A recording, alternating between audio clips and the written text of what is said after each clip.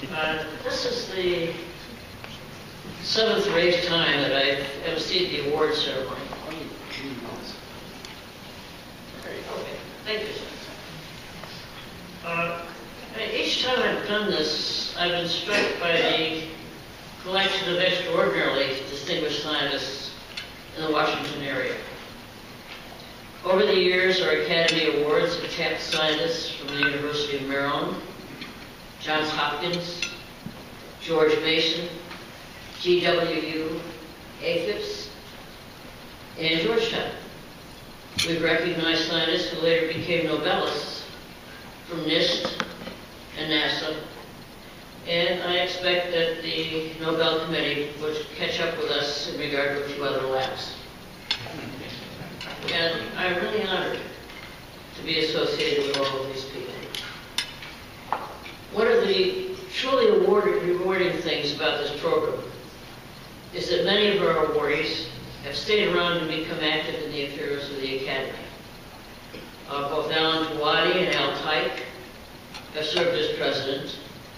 This year's awards committee has a host of former awardees, namely Catherine Gebbe, Florence Fasanelli, Neil Schmiedler, Cora Merritt, Jim Higginwriter, who is our president-elect, and Donna Dean, who has also served on our board.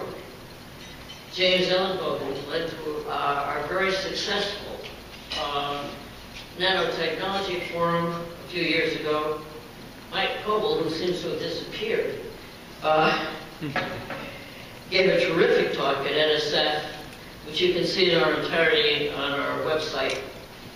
And having said all that, I trust that the current crop of awardees will follow their examples. After receiving the award, the awardee and presenter, please go to that little table and pick up the volume on 75 years of scientific thought and an Academy pin, and go with the versatile Al Tyke to get your picture taken, except that Al Tyke is filling in for Cora Merritt, and since he can't take a picture of himself, Gene, would you take a picture of that one? So, the first award for behavioral and social sciences is to Dr. Robert Groves, and the presenter is Al Tyke.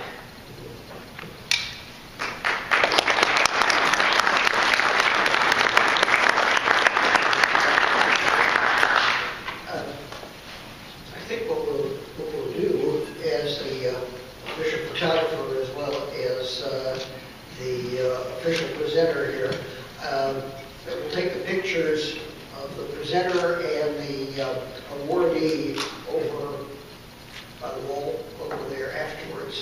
So we'll have a nice light background, and they'll be out of the way. We can move this process along. So it's as you can see, I am not Cora Merritt.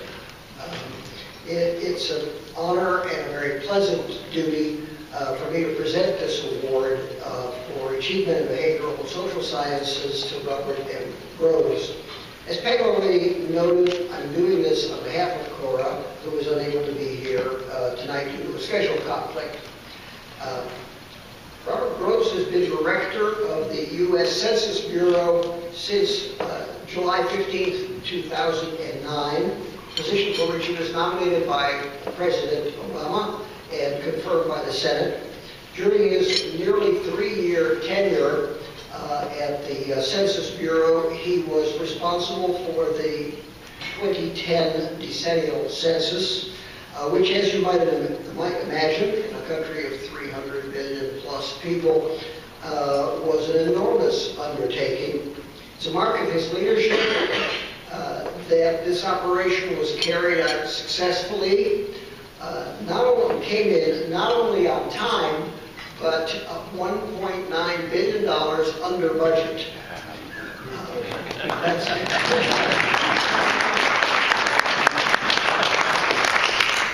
In addition to that, he has helped to shape the plan for the 2020 census that will be the most cost-efficient ever. He also led a reorganization of the Bureau in which he reestablished the Research Directorate, which had been closed in order to spur technological innovation. He's been a truly impressive leader. I asked Cora for some insights on Bob Groves that I might not find in his CV or in a Google search. She mentioned that he'd been a member of a National Academy panel several years ago that produced a report on protecting participants and facilitating social and behavioral sciences research. Cora chaired that panel. She wrote, "Not only did he bring to bear his deep knowledge about survey research and methods for protecting identities, but he helped refocus our deliberations from ones on the social and behavioral sciences to an overarching emphasis on the subjects of research."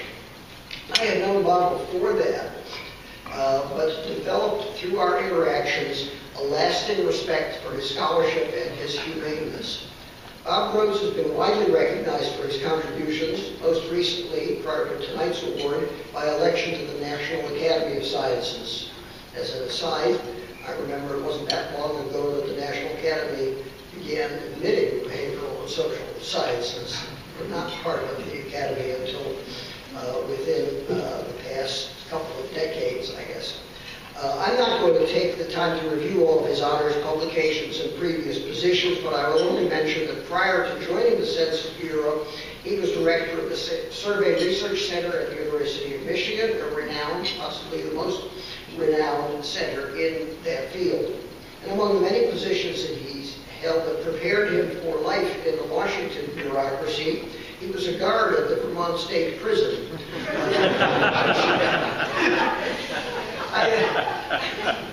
I assume when he was an undergraduate, it was a summer job, I assume, when he was an undergraduate at Dartmouth. I don't know if it was a summer job, but it was during that same period. Anyway, he's no stranger to the Washington area. He was associate director of the Census Bureau back in the early 1990s. Now, the bad news is that he's leaving the Census Bureau this summer. But the good news is that he's remaining in the Washington area and will become the new provost of Georgetown University in August. The certificate that we are presenting to Robert Groves this evening reads, "In recognition of excellence in survey methodology from a social and behavioral science perspective and for scientific leadership." I think that just begins to say it. So join me in congratulating Robert Groves.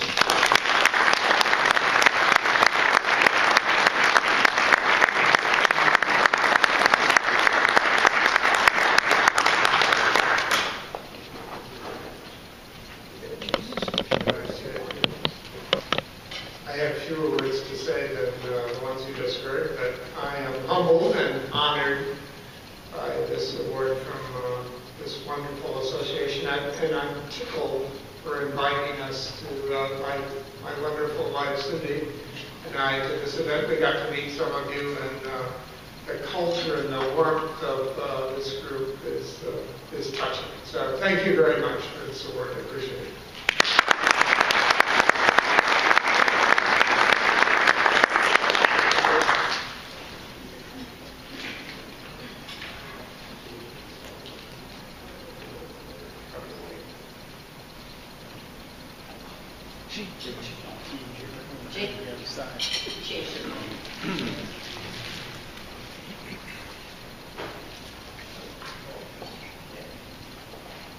The award for biological sciences goes to Dr. Jisun Wan, and the presenter is Charles Romain.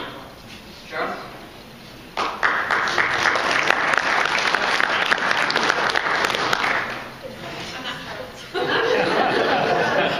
We saw all that up there. You're not Charles.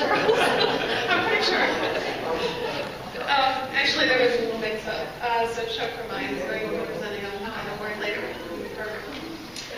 So I'm Kimberly Rigman, and it is my distinct pleasure to be here and to congratulate my colleague and friend, Dr. Jisun Wang. He is at the Radiation and Biological Physics Division of the National Institute of Standards and Technology. So I guess Jisun has spent the majority of his career developing and advancing novel microscopies for application in biological sciences, hence the award. In his position in NIST, he designed and developed something called near-field microscopy for biophysical research. He's performed optical metrology and quantum dots for biomedical imaging and detection of hazardous biological species such as E. coli bacteria. And he's currently engaged in improving measurements of traceability for making optical medical imaging a quantitative science. So optical medical imaging is a complementary technique to some of the CT scans that you were shown earlier this evening. He's applied the development of these techniques to various important problems, such as the detection of malaria and infected red blood cells. And he's partnered on Melinda and Bill Gates' proposal on the development of a diagnostic test for a known pneumonia. He currently serves as an assistant editor for the Journal of Biomedical Optics Express, and he's on the editorial board of the Journal of Molecular Imaging and Dynamics. And he's also on the program committee for the joint NIST-FDA effort entitled Quality and Reliability of Biomedical Devices in the SBI. Also on the lines of service, he's organized several topical workshops in quantitative optical medical imaging and on assessing quality and reliability of biomedical devices. He's also served over the years as an invited instructor for courses in advanced optics and microscopy techniques at the Johns Hopkins University. He's being recognized tonight for his contributions to research and service in the field of biomedical optics, specifically in the advancement and validation of advanced microscopic techniques to tissue phantoms for translational and clinical applications. So with that, please join me in congratulating Dr. Gisela.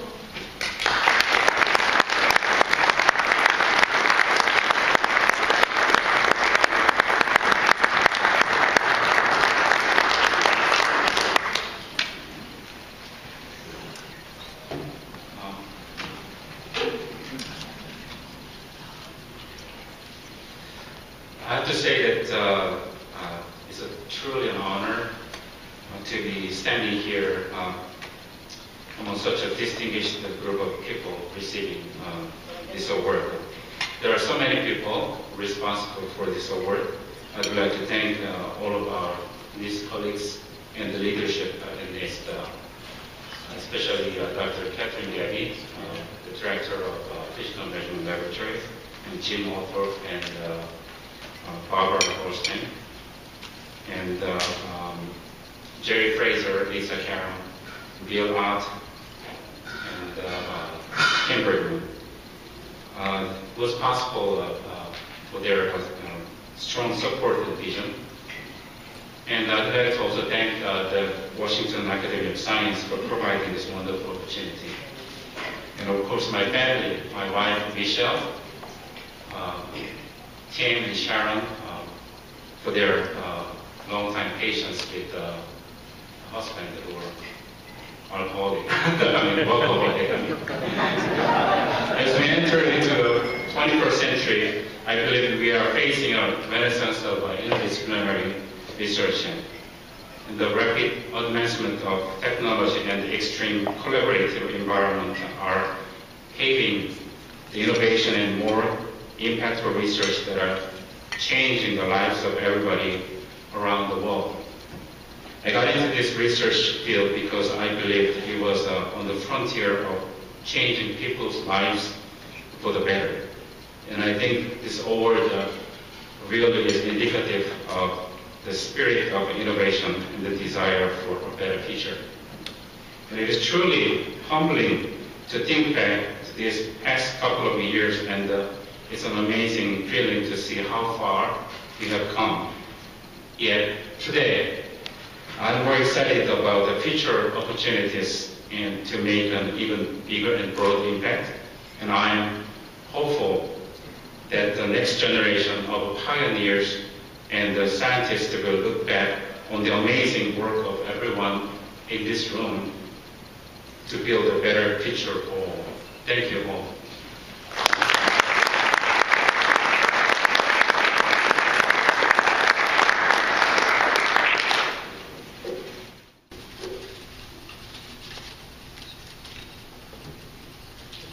Let's see if I get the rest of them right.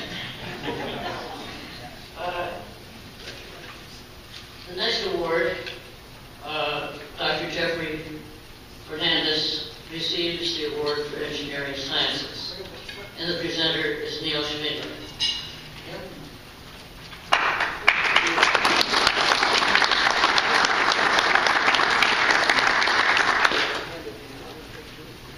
Well, thank you, Peg. And I am Neil. But I understand why I didn't get a real name tag. I had to write my name in because the Academy could make me whoever they wanted. Be flexible that way. So, but I am Neil. So it's good to be here. And again, thanks, Peg, for the opportunity. About 20 years ago, I was recruiting for a human factors engineer in North Virginia. And the resume that I had a reference of a Dr. Jeffrey Fernandez. And so, doing due diligence, I did the call, and I talked to this fellow, Dr. Fernandez, from Wichita State University. And the thing that really struck me was the fellow whose resume I had was Vish Vinod Vedigan. Was really, I eventually hired Vish, and he was always excited about talking about his professor. And I couldn't understand because when I got out of school, it was like I was gone, my professors didn't care, I didn't really care that much about anything that I had, I guess. But Vish was always animated about Professor Jeff Fernandez. So lo and behold, eventually Dr. Fernandez comes to Washington, D.C. for a Human Factors and Engineering, Human Factors and Economic Society conference. And Vish learned from Dr. Fernandez as a student that it was worthwhile to be active in organizations like the Academy or Human Factors and Economic Society or the Institute of Industrial Engineers, whatever it was, but to be active, and Vish was active. So Vish attended this conference, and his main goal, I think, was to get me to this conference to meet Dr. Fernandez, because Dr. Fernandez was this great guy. And he's like, man, why? So I did. I went and I met Dr. Fernandez, and we exchanged pleasantries, and he seemed like a really nice guy. He was energetic about the work he was doing. He was supportive of his student, his past student. And so that was 20-some years ago when I met this fellow. Well, lo and behold, a few years later, I find out he moves to Washington, D.C. He gives up academia. Can you believe it? He walks out of Washington State University to come to Washington, D.C. to be a consultant with Exponent. Exponent is a science and engineering firm, and he was a consultant and a managing engineer for Exponent. And then 4 years after that was 1999, 4 years after that, he does something really daring, and he starts a company in engineering services. Unbelievable, this guy. So that was in 2003. And so that was, 13 years ago or so. So coming to DC was quite a thing, and we kind of stayed in touch over the years. And so the thing about these awards is all that work, Dr. Fernandez, that you did, the 30-some pages of your resume, don't really count for this award. Because it's only what you do here in Washington, D.C. that counts. So the thing is, I would like to talk about two things that I believe are very important and why Dr. Fernandez deserves this award. And that is, one is he continually mentors young people and even older people like me. If you want to see his eyes go, you start talking about young kids and teaching young kids and educating them and this, that, and the other thing. And Dr. Fernandez is all over that like everything. And so I think that is really important to have people that encourage our young people to be interested in science and engineering and so on, and also teach them things along the way. And the other thing is that his small company, he's devoted his, in a sense, his work life to making sure that there's a balance between management and the worker. And so a lot of the work that he does, he gets involved with situations where there's this huge tension between labor and management. And he steps in and tries to resolve that so that there's some reasonable solution to those kind of issues. So he ends up being deposed, and I don't know that much about all that legal stuff, but he gets deposed, he has to present testimony to judges and lawyers, and from what I understand, that is a really tough role. So for that, that's why I believe because of two important reasons. Work that he's done here in Washington, D.C. In his field. So tonight it's an honor and a privilege to recognize Dr. Fernandez as a fellow of the Academy for a distinguished career in engineering sciences, in particular for its significant contributions to industrial engineering research, education, professional practice, and national as well as international service to the industrial engineering profession. Thank you.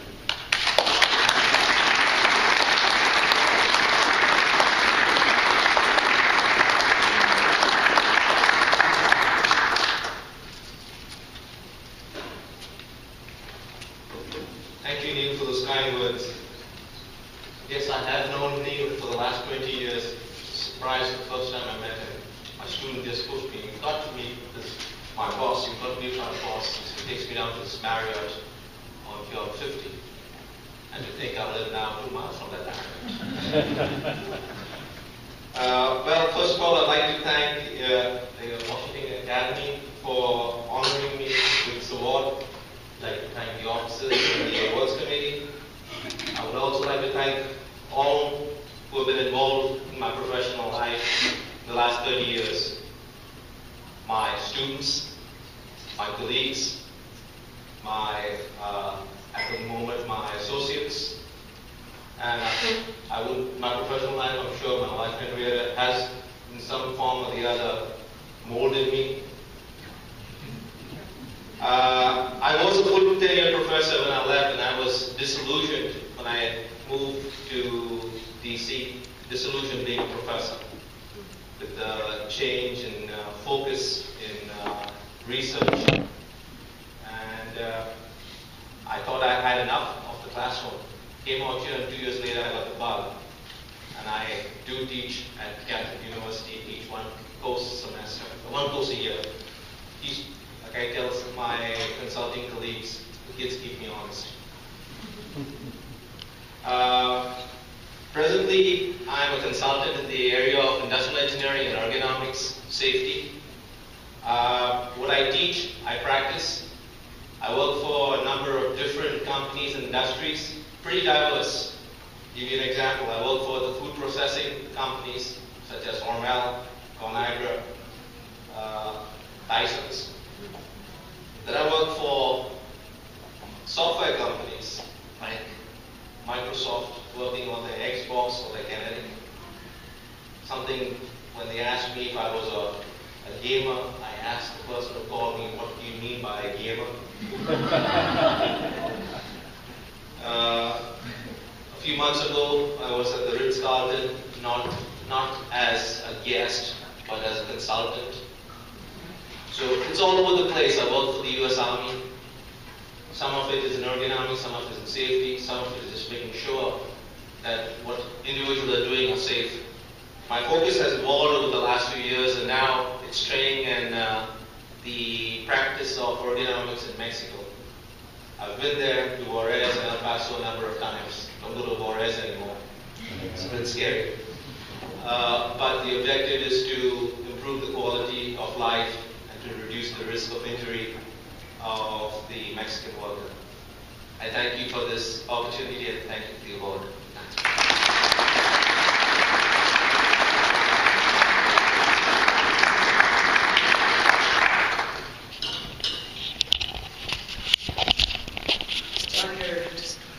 Adriana Noy gets the award for History of Science.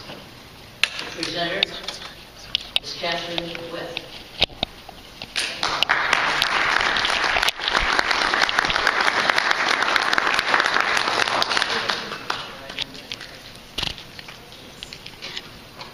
Good evening, everyone. It's an honor to introduce to you tonight Dr. Adrienne Noe, who is the director of the National Museum of Health and Medicine. Dr. Noe, and I can say this from personal observation, is an amazing leader and a trailblazer in the preservation of history of science, medicine, and technology. Dr. Noe has engaged in an array of scientific and medical activities in the Washington, D.C. area for most of her professional and scholarly career. As the director of the National Museum of Health and Medicine, which was formerly a subcomponent of the Armed Forces Institute of Pathology located on the Walter Reed campus in Washington, D.C., it's now moved to a new location in Silver Spring, Maryland. Dr. Noe tirelessly pursued efforts to lead, inform, and provide a unique perspective on the advances of medicine and the mutual scientific obligations to pursue the highest purposes of the nation's biomedical assets. And that meant running an operation 364 days a year. And Dr. Noe has been doing that since 1997 as the director. And of note, get your calendars out. On Monday, May 21st, 11 days from now, the National Museum of Health and Medicine will celebrate the 150th anniversary of its founding as the Army Medical Museum in 1862. And it will celebrate it at its new facility on Linden Lane in Silver Spring, Maryland, at the Forest Glen Annex. And that's one of the things as I talk about where Dr. Noe was made sure that this is preserved, that this museum has and its facilities will be preserved for the future. Interestingly, this also marks Dr. Noe's 25th year of dedicated and exemplary service to the museum. During her career, Dr. Noe has received multiple professional recognitions, honors, and awards, and holds membership and leadership positions in multiple esteemed scientific organizations such as the Academy of Medicine in Washington, D.C., the Aerospace Medical Association, the Medical Museums Association, the Washington Society for the History of Medicine, and she serves as the chair of the Science Advisory Board, Krasno Institute for Advanced Studies at George Mason University, and even as a member of the Maryland Humanities Council. Dr. Noe has made it her special interest to bridge this area's geographical, rich science assets with free programming in the humanities. Under her leadership, the National Museum of Health and Medicine has played a key role in nationally significant exhibitions, such expositions on AIDS, women's health, and major shows exploring the relations between medicine and art. There was an interesting exhibit at one point where the combat wound veterans and their arts were discussed and presented, as well as providing medical and forensic science programming for at least 500,000 members of our public, with a special emphasis on school students. And in fact, some students have come back years later when they've received their doctoral degrees and said that because they toured the museum at one stage, that's when they made up their mind they wanted to go into science or become a doctor. Even during the move of the museum in the past year from Washington, D.C. to Silver Spring, Dr. Noe managed to keep programs going for the public by using spaces in downtown Silver Spring to continue to hold public lectures for our children and our adults. And Dr. Noe has ensured that the museum's assets were readily available for scholarly research, and she continually ensured the museum's exhibits were timely.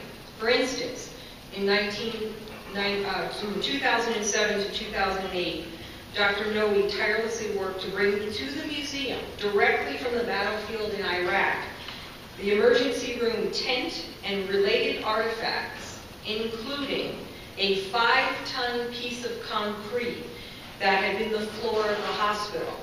And due to her efforts, the museum exhibited the Trauma Bay II Balad, Iraq exhibit. And that exhibit moved from Washington, D.C. to Silver Spring and turned out to be one of the trickiest parts of the move for the museum. The National Museum of Health and Medicine has had many homes in its past 150 years, including Ford's Theater in Washington. As I alluded to earlier, the Department of Defense's 2005 Base Realignment and Closure Law initiative required that the museum, then an element of the Armed Forces Institute of Pathology, move from its home at Walter Reed. And that had to be done by September of 2011. However, during the period of 2005 to 2007, the new home for the museum was uncertain, and for a period of time, there was even discussion of warehousing the museum or having a traveling exhibit. However, Dr. Noe and her dedication to the preservation of science and medicine pressed forward to ensure a proper facility was built to ensure the integrity of the museum as a force in the preservation, presentation, interpretation, collecting, and research of materials related to the sciences. And as a result of her critical foresight, Dr. Noe led the museum to build an intricate design and construction of a purpose-built facility on the grounds at Forest Glen. And the museum moved 24 million pieces. Therefore, it is my honor this evening to present for the second time at the Academy the Washington Academy of Sciences Award for the History of Science to Dr. Adrian Noe.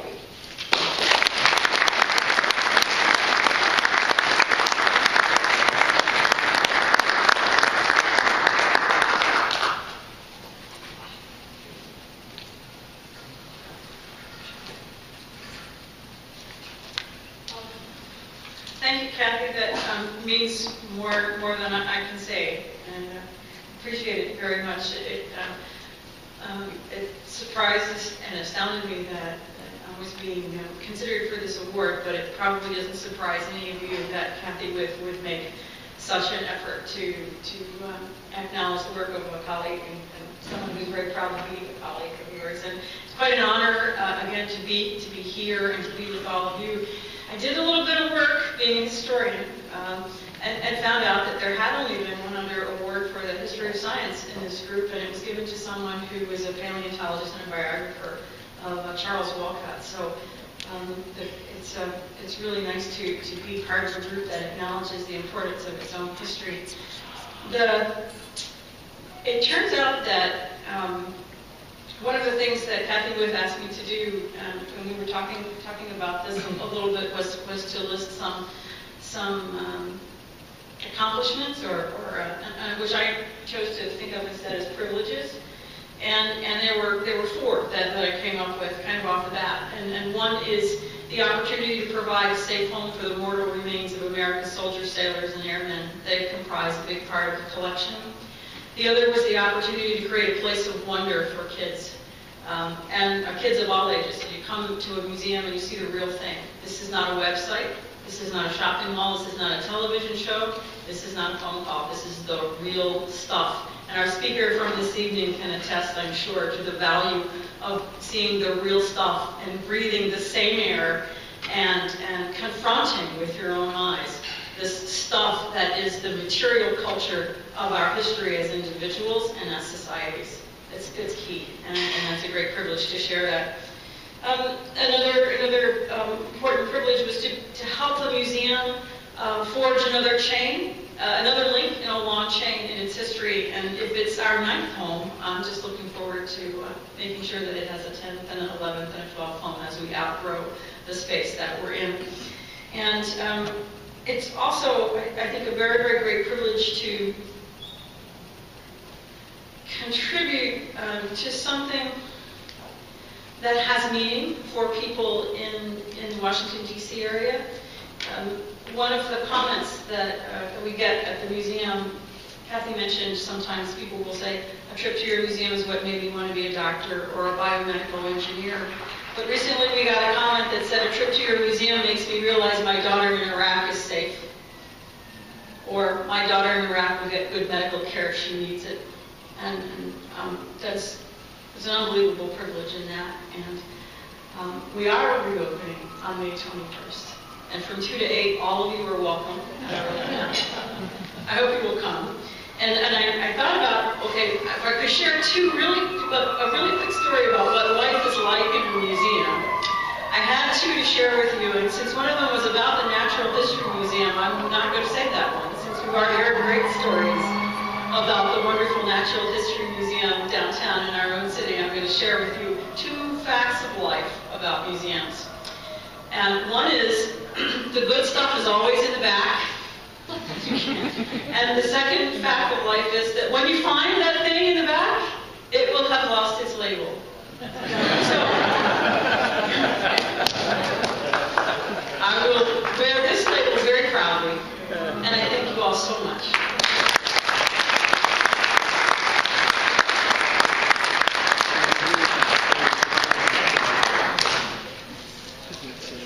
I should note that the museum escaped from the Ford Theater in 1898, just 1 year before the Academy arrived there.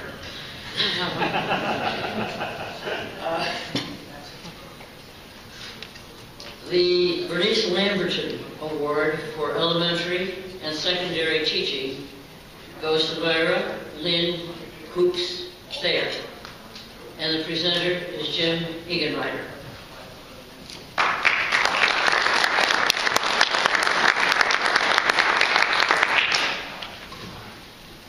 I'm pleased to recognize Myra Thayer with the Lamberton Award for Science Education. In her leadership in Fairfax County Public Schools and Virginia science education leadership, she has advanced and created many new opportunities, strategies, and resources for students and teachers of science. Myra has been a science or math teacher, and early on, even a music teacher, for over 30 years, beginning in Michigan, then New York, New Jersey. I may have that rearranged, but she can clarify. In California. Her involvement in science education in Fairfax County began in 1989 as a chemistry teacher and department chair, and in 1998 she became the high school science education specialist. Since 2005, she has served as the pre-K through 12 science coordinator for Fairfax County Public Schools, overseeing 500 science teachers and specialists. In this role, she's advanced many innovations in supplying classrooms with necessary equipment, grading policies for all subjects in the school system, coordination with special education and limited English proficiency programs. She's managed new environmental stewardship programs and coordinated science fairs involving over 600 students and 500 judges every year. Myra has also led partnerships with nonprofit organizations, government agencies, and local businesses, the Virginia Department of Education, and she's been active in state science education organization leadership. Specifically, she's the founding member and vice president of the Virginia State Science and Engineering Fair and chair of the policy committee for the Virginia Science Education Leadership Association. She's also served as adjunct faculty at Old Dominion University at Fort Belvoir and at George Mason University in Fairfax. And Myra told me of two formative influences in her career path that I wanted to share with you. The first was the encouragement of others at the time she entered college to promote women in careers other than teaching. So she explored chemistry. And then during college, she was surprised and disappointed to learn that so many others disliked their high school science experience. And she found the determination to do something about that. Myra received a BA in chemistry and math from Hope College, a master's in teaching with a specialization in chemistry from Stanford University, and she's currently completing a doctorate in education leadership and policy at Virginia Tech. Like most educators we've considered for our education awards, she's accomplished much, but clearly there is more to come. I believe Bernice Lamberton will be very proud. We're proud to recognize her in the Washington Academy of Sciences. Myra?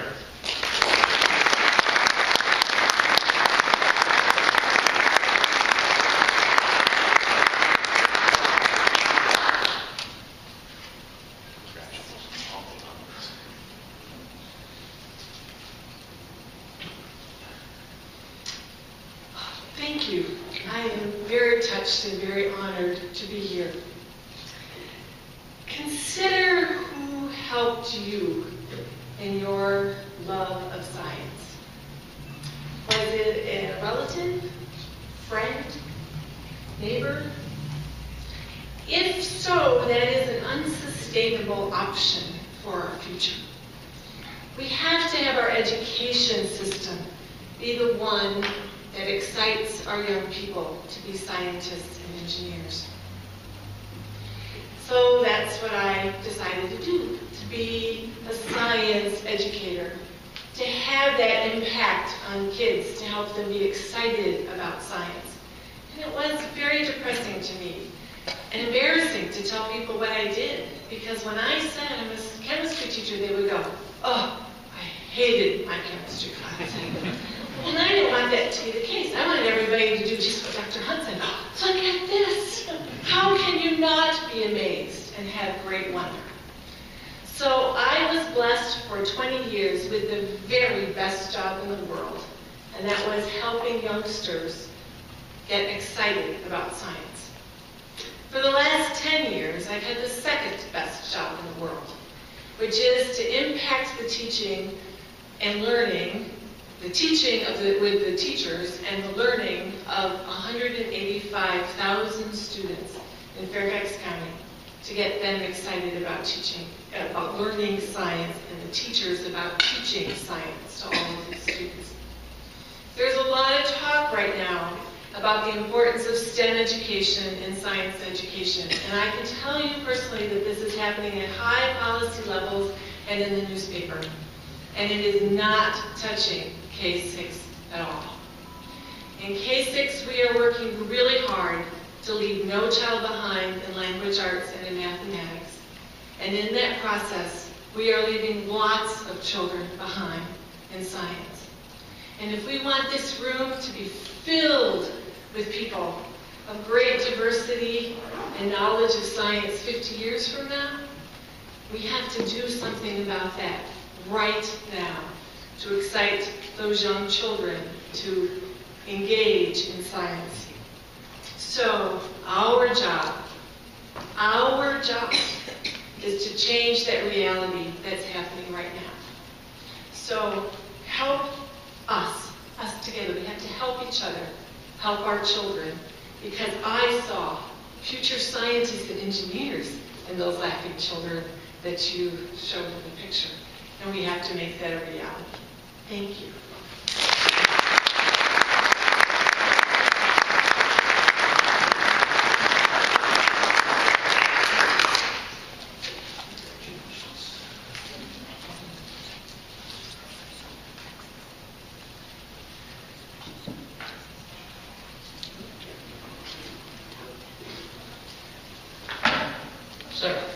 Dr. Roderick Little gets the award for mathematics and computer science.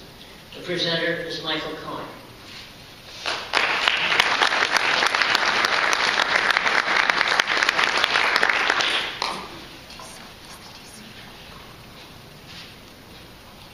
I'm honored to be able to introduce Dr. Roderick Joseph Alexander Little, who I will call Rod from now on.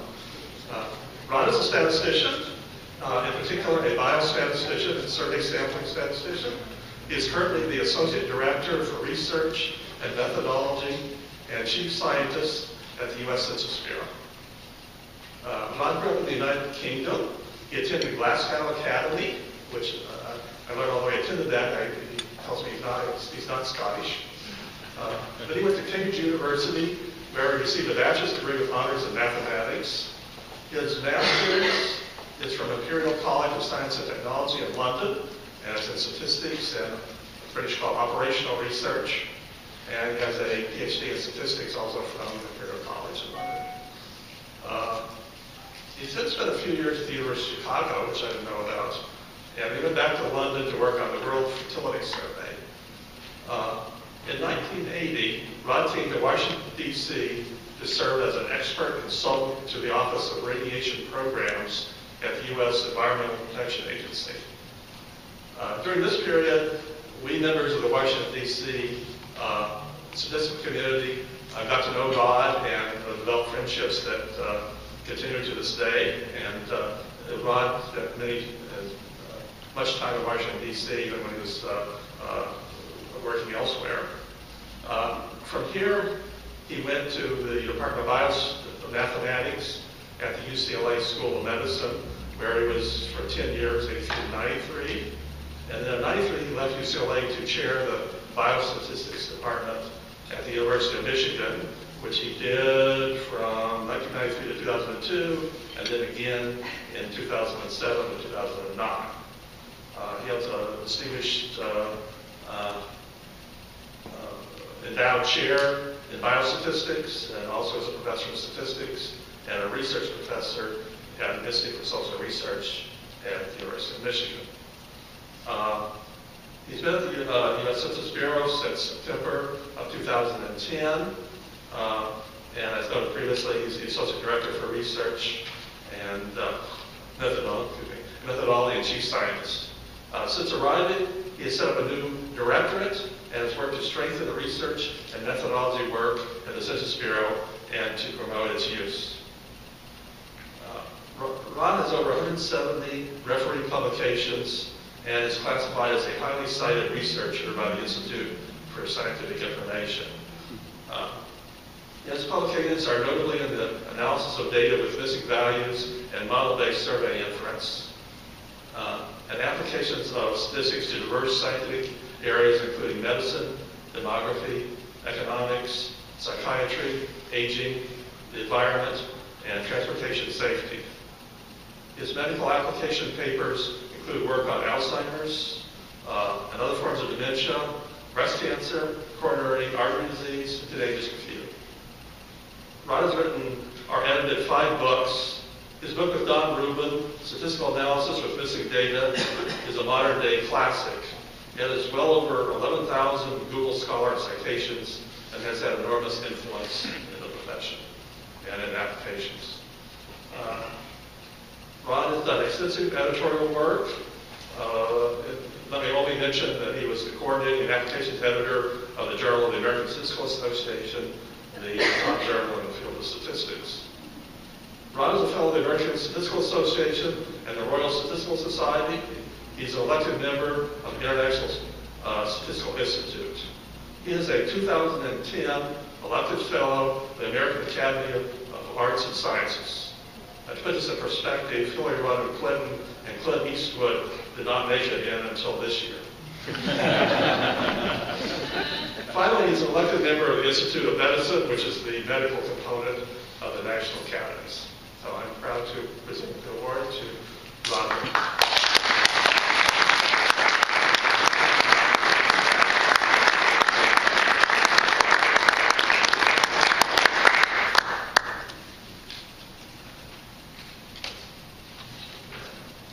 So thank you, Mike, and thank you for this great honor to the Academy.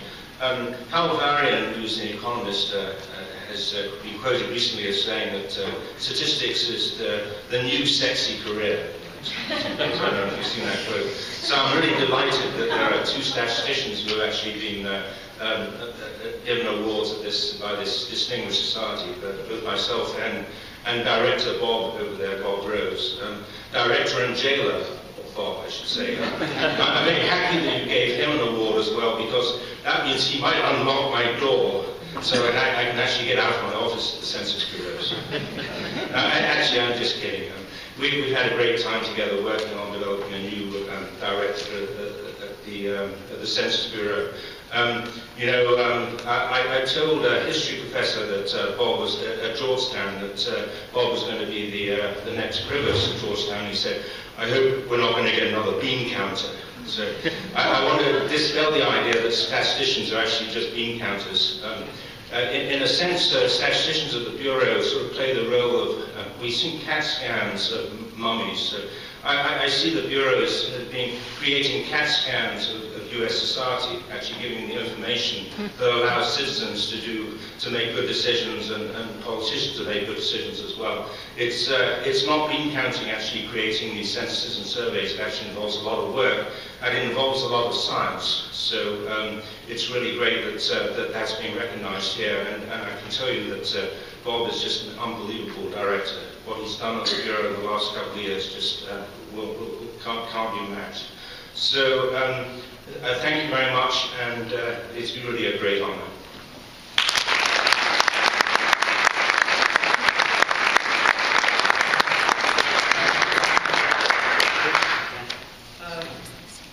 There's yet another award for mathematics and computer science, and that one goes to Dr. Jeffrey McFadden, and this one for real. The presenter will be Charles Romine.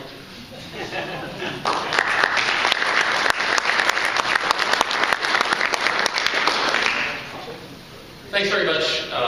This is a great privilege for me. I'm the director of the Information Technology Laboratory at NIST. I've only been at NIST for a few years, and so I've only known Jeff McFadden for the last few years. But I'm an applied mathematician, and I've known about Jeff for most of my career. His impact has been pretty enormous. He got his training at the Courant Institute, and for those of you who have a mathematics background, Courant is sort of the center of the universe for certain areas of applied mathematics, such as fluid dynamics.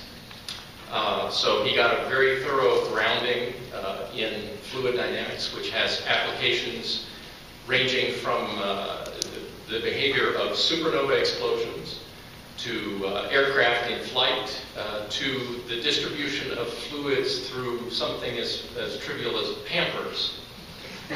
So these are very, very important applications. I was thinking a little bit about what to say about Jeff's career, and I think rather than try to give an overview of such a broad-ranging career, I wanted to make just a couple of observations.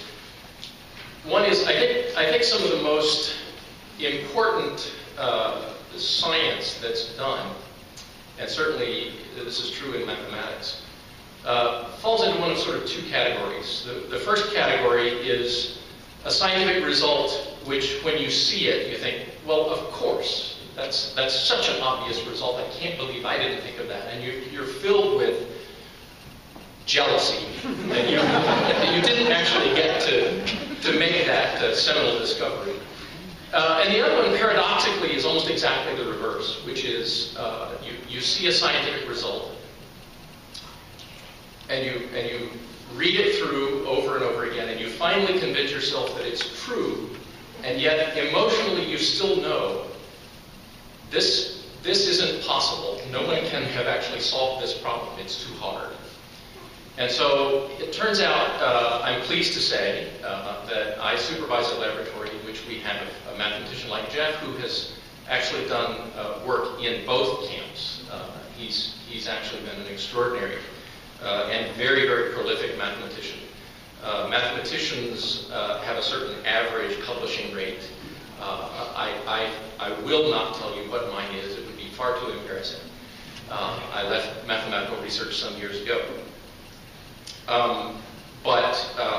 It's suffice to say that Jeff's output is sort of an order of magnitude more prolific than even the average decent mathematician. And so that should give you an understanding of just how prolific he is.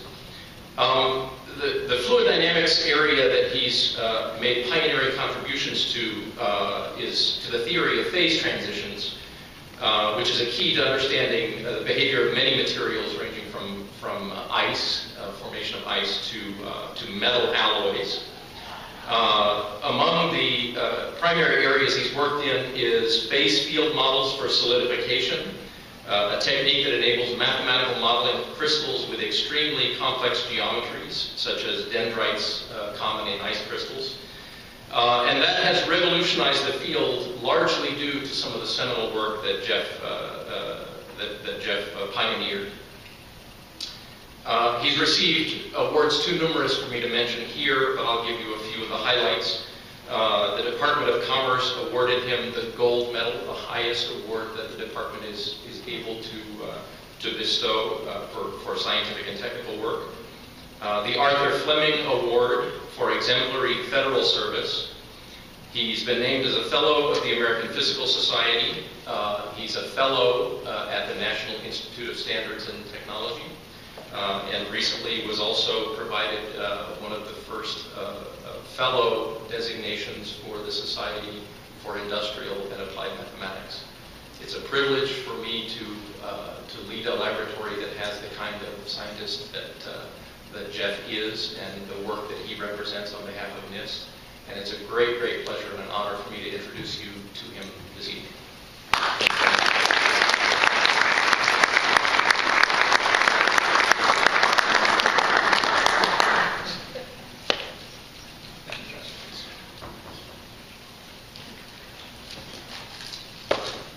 Thank you very much, Chuck. I'd like to thank the Washington Academy for this award and for this lovely banquet. Thank you very much. I'd like to thank my wife, Roberta, both of our parents and our children for a lifetime of loving encouragement. I'd especially like to thank my friends and colleagues at NIST for making this such a wonderful working environment. And in particular, I'd like to thank my friends who are here sharing this table one, coming tonight, Chuck and Mary Rubin, Ron and Rita Bover, and Carl and Mariana Williams, and again, my wife, Roberta LePage McFadden. So thank you all very much.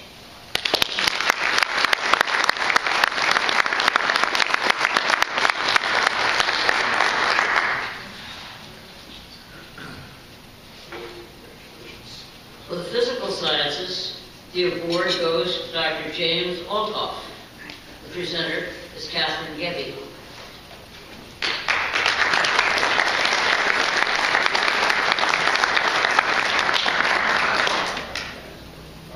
Good evening. It's my privilege and very real pleasure to introduce Jim Altoff to you, Dr. James Altoff to you, and the Washington Academy of Sciences this evening. Jim's contributions to NIST mission in metrology span the whole range, from those as a bench scientist, when he advanced the frontiers of plasma physics, to those as a manager of NIST, the Measurement Services Program, the most robust, rigorous, and diverse such program in the world. Jim is one of the few scientists anywhere about whom I have never heard anything but positive comments. You mention Jim Altoff to anyone who knows him, and their eyes light up, inevitably.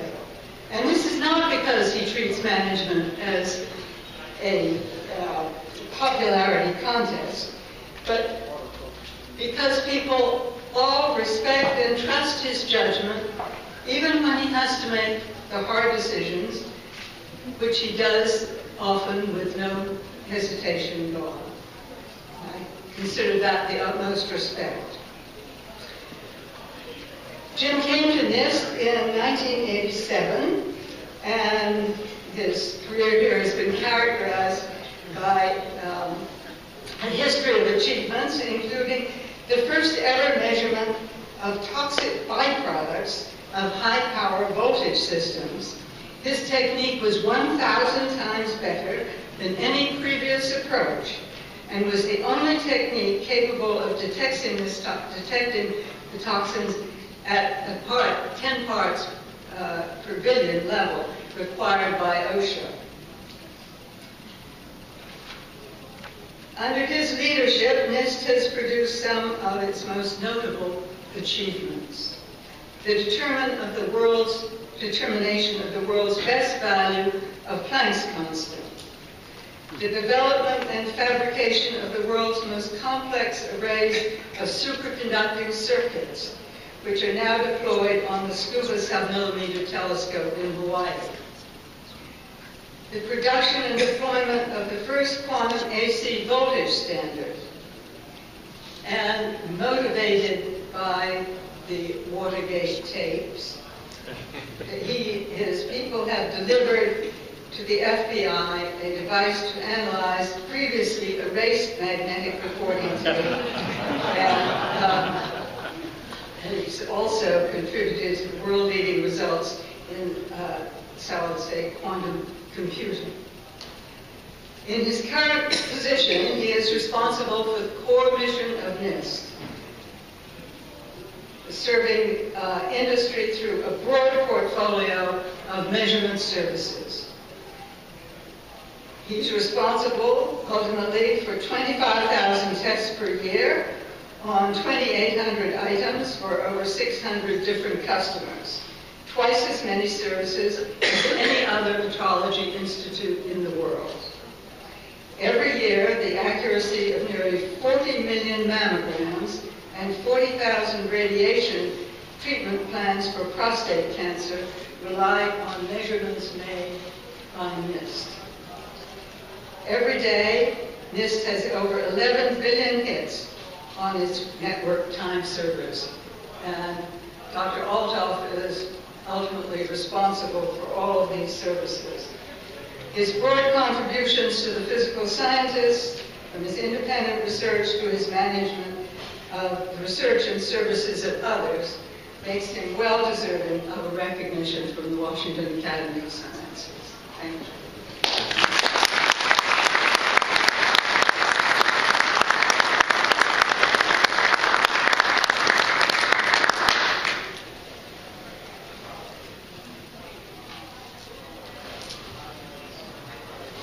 Thank you. I want to thank the Washington Academy of Sciences for this great honor. It really is a privilege to be here, and it's been such a pleasant evening to spend with so many distinguished scientists. I also want to take this opportunity to thank Catherine for this really unexpected nomination. And I would be remiss if I didn't mention that having the opportunity now to work closely with Catherine, I'm even more amazed at the dedication to her staff. It's truly incredible. I want to acknowledge NIST. NIST is a wonderful place to work. I've always considered it one of the great blessings of my life that I found a job at NIST. It's allowed me to work in such a broad area of sciences, everything from fundamental physics and chemistry to applied electrical measurements to calibrating 100 kilovolt voltage transformers. So everything from the pure research down to the most applied applications. There aren't too many institutions in the world that allow you to dip your toe into so many really interesting research pools. And this is one is a great institution and very unique in that way. And of course, I want to close by thanking my wife, Linda, and my family. None of the work or the successes of the fund would be nearly as meaningful without them. So thank you very much.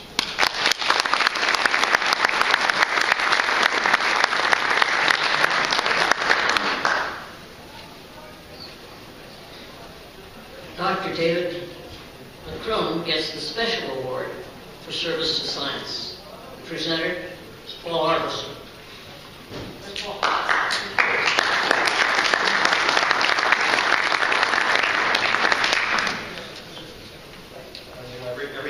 Since I was a child, I would look in the astronomy textbooks at these blurry photographs of planets and stars, and I thought, wouldn't it be great if we could put a telescope above the atmosphere so we could see the stars clearly, with nothing between my eyes and the stars, but just a clear vacuum. Well, of course, that dream came true with the Hubble Space Telescope. But making that happen was an enormous technological challenge and an ongoing challenge. Soon after it was placed in orbit on April 24th in the year 1990, it was discovered that this huge mirror, one of the biggest objects ever put into space, and I think one of the most expensive man-made objects ever built, was found to have bad eyesight. And it required some LASIK surgery, some corrective surgery. And so the senior project scientist working on Hubble, Dr. David McCrone, rounded up his team at NASA and got busy on a fix, because this spacecraft uniquely was able to be repaired in orbit. So in December 1993, astronauts from Space Shuttle Endeavour caught up with the orbiting telescope in orbit, and they put it into the Space Shuttle's cargo bay and spent 5 days doing repairs and replacing instruments. They added corrective mirrors and got everything working. Now, 4 additional servicing missions followed after that over the years. They added new instruments with new technology that didn't even exist when the first instruments were built.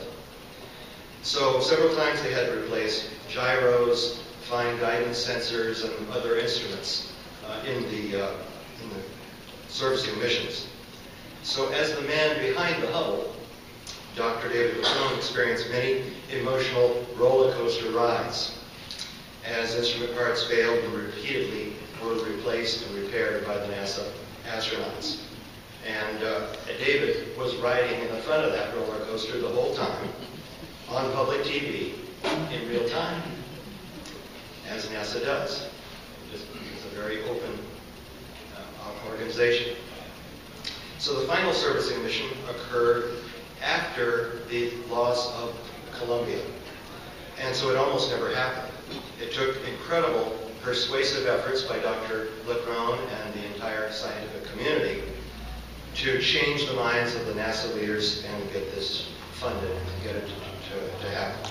So finally, Space Shuttle Atlantis flew the last mission 3 years ago tomorrow, May 11th, to repair and replace parts. We watched this real time, live on TV, on NASA TV, as the astronauts on that mission had to break off a handle, torque a bolt beyond its specification, and do many other complex and risky things to keep that telescope working. And the mission was completely successful, which gave the Hubble a full complement of 5 functioning state-of-the-art instruments, telescopes, cameras, spectrographs, and so forth, over a very wide spectral range for future observations. So it's now still running, it's alive and well. Incidentally, I believe that these servicing missions represent the best example of how both humans and machines can work together in space exploration. So over 2,500 scientific papers were based on the Hubble data in its first 10 years of life. That was 12 years ago. Many more since then.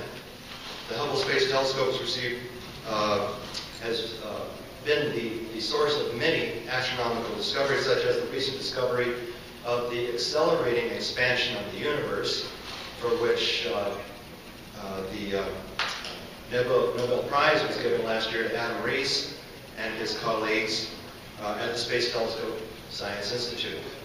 So the Hubble keeps producing about 120 gigabytes of new data every week, and we can expect this telescope to continue to generate new discoveries for many years. Now, David is coasting into a relatively stress-free retirement, and I am honored to present Dr. David LeCrone with his well-deserved award for service to science. Thank you, David, very much for your leadership.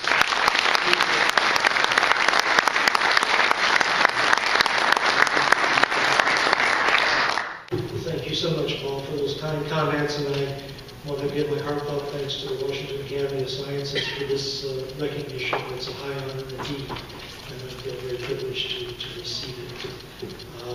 Before the orchestra plays, and I have to stop talking, there's a little sermon I have to give.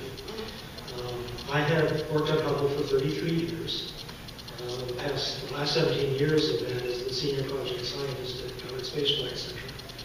And over that several decades of my career, it was my great privilege and honor to work with literally thousands of people on the Hubble program. And of course, this included many scientists, my scientific colleagues at the Space Telescope Science Institute in Baltimore. We had 12 different scientific instruments developed by Hubble, and each of those instruments had associated with it a team of scientists that I'd love to work with and get to know as friends. We have colleagues at NASA headquarters and colleagues at Goddard, other scientists, of course. And a number of the astronauts, 32 astronauts, serviced Hubble over those 5 servicing missions, several of them more than once, and they risked their lives for Hubble. So it's been a great privilege and honor to work with all of these teams.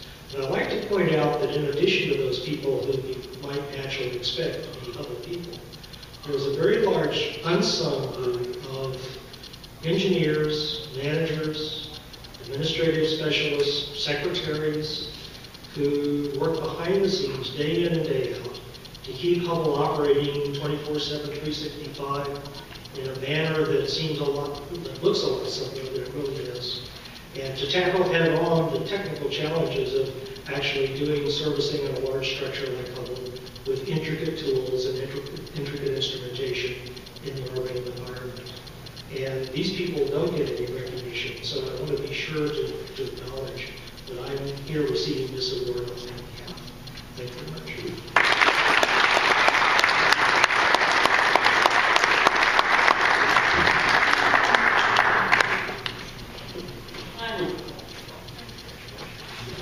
The award for her distinguished career in science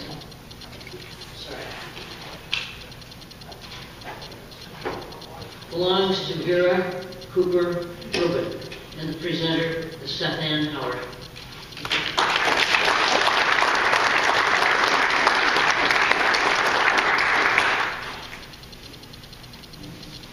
Vera Rubin and I first met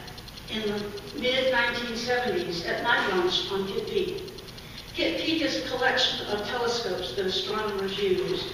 And when we observe all night, we often take a break at midnight for night lunch. I was a young, now-having research assistant, and I had no idea that the lady munching sandwiches with me was redefining astronomy.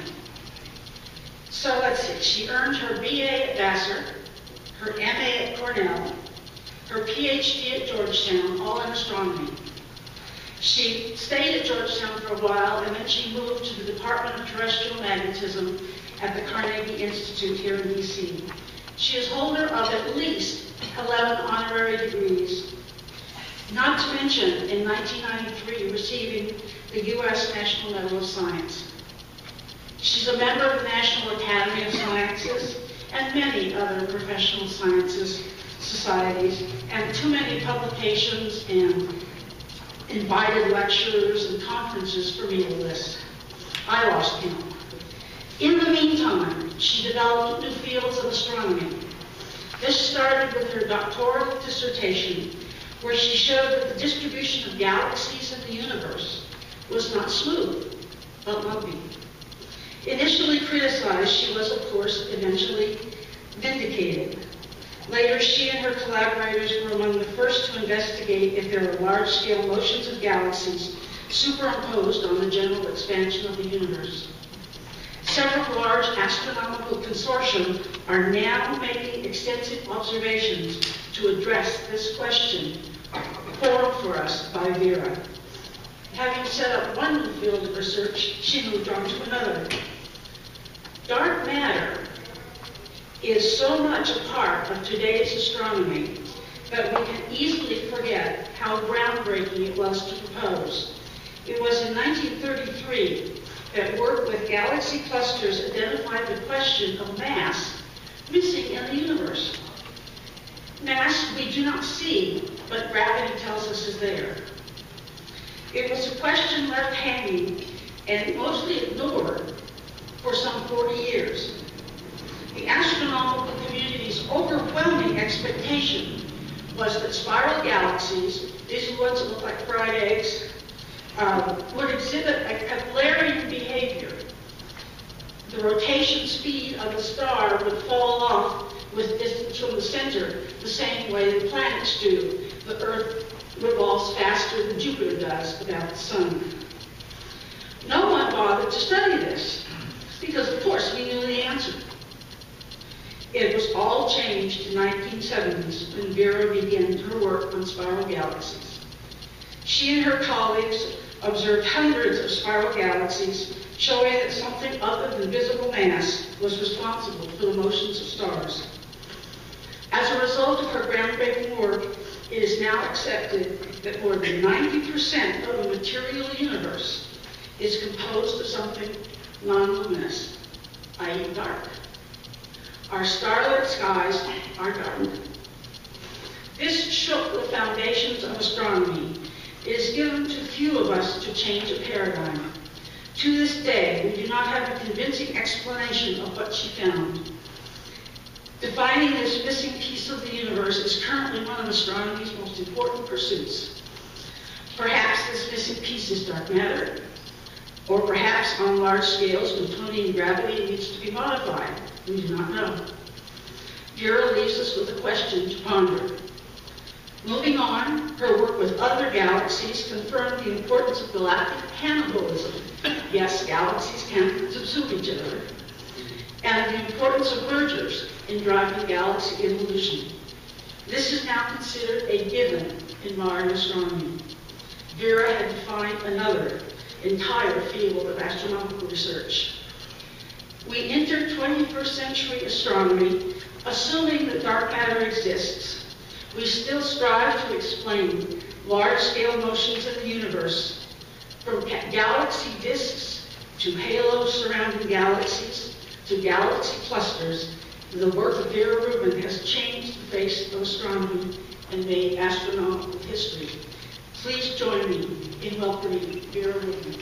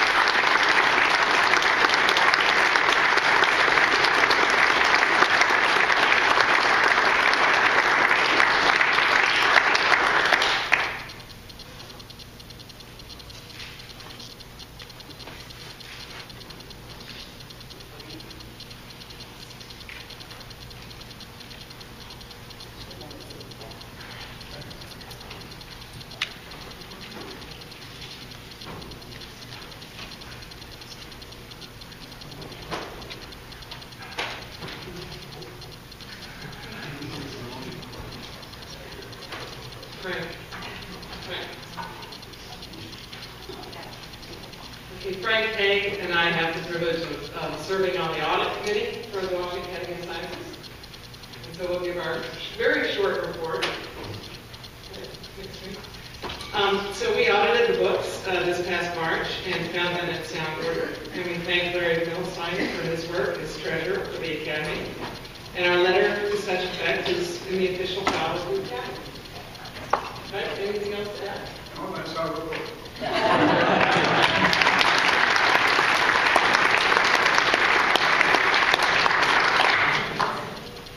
So as we wrap up here, I'd just like to say that the state of the Academy is very sound. In the past year, we've executed a very vibrant program, including our affiliates reception, Science is Murder, and our best ever Capital Science Conference, which is held here at University Row.